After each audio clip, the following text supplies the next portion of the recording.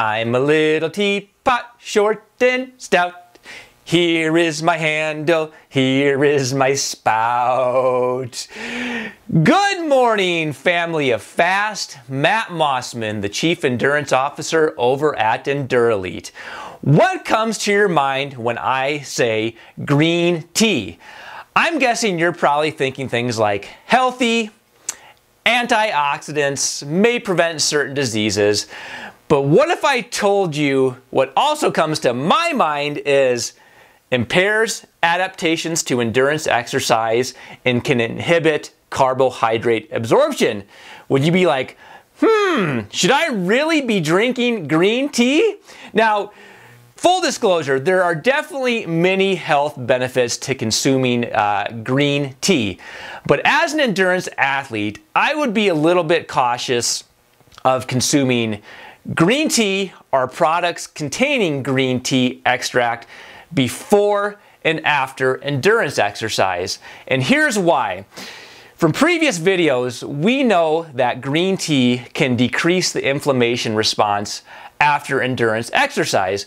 And that's not necessarily something we want to do because decreasing that inflammatory response can actually impair adaptations to endurance exercise.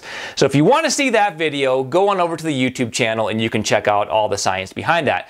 But something came across my desk the other day that I found really interesting, and it was a study that showed drinking green tea in conjunction with a meal actually decreased carbohydrate absorption. And here's kind of the quick and dirty on the study. The researchers took a group of 25 people and they split them into a group that received the green tea and a placebo group. Now, the green tea group got 4 grams of green tea containing 258 milligrams of something called EGCG, which is a bioactive plant polyphenol found in green tea. So green tea group, placebo group. They had the subjects either drink the green tea or the placebo and then consume a carbohydrate meal, which was actually cornflakes because, man, cornflakes are awesome, that contained 37 grams of carbohydrates. So after they drank the green tea, consumed the carbohydrates, they monitored the subjects over the next 4 hours. And basically what they did is they hooked them up to a device that measured breath hydrogen and 13 CO2 concentrations. Now, this sounds overly fancy, but basically what this determiner, what this device did was measure how much of the carbohydrate was being absorbed by the body.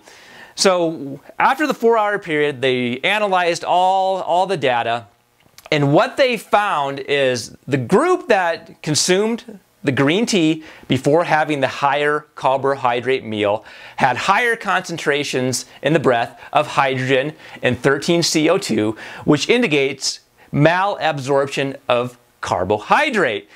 Now, this number is pretty fascinating. They found that the group that consumed the green tea extract, the carbohydrate absorption was impaired by a whopping 30% compared to the placebo group. So very, very significant. So what's really the take-home point for endurance athletes here?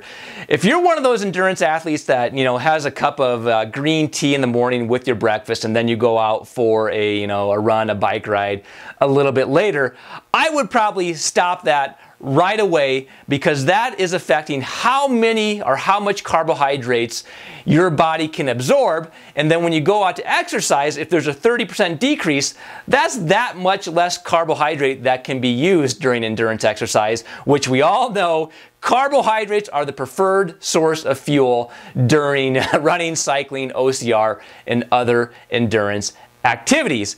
And on the same token too, I would probably avoid having green tea immediately after exercise so it doesn't impair adaptations.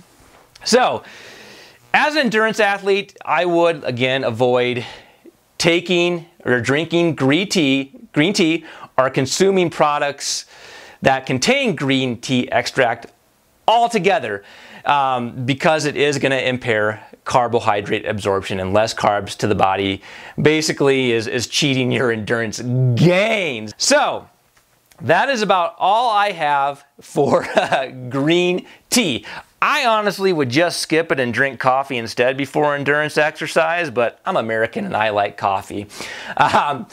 If you have a green tea loving friend, please share this video with them. If you want other videos like this, head on over to the EndurElite YouTube channel or the EndurElite blog at www.endurelite.com. Get social with this on Instagram and the EndurElite Training and Nutrition Club Facebook page. And until next time, my endurance friends, stay fueled, stay focused, stay fast, and stay informed.